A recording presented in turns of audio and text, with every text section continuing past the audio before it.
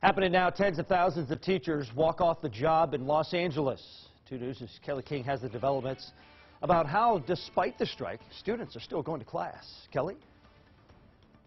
John, Los Angeles schools are being staffed by substitutes during a massive teacher walkout. The district says schools will stay open and students will still get hot cafeteria meals. More than 30,000 teachers went on strike Monday. They're demanding smaller class sizes, more nurses and librarians, and higher pay. Teachers there have been working without a contract since July 2017. Talks broke down last week, and no new negotiations are scheduled between the district and the union. Teachers say they're fighting for their students, but district leaders say the demands could bankrupt the Los Angeles school system. We need to come and support them, and we want to make sure that the board offers a fair contract and not a contract that has a contingency of 1 year.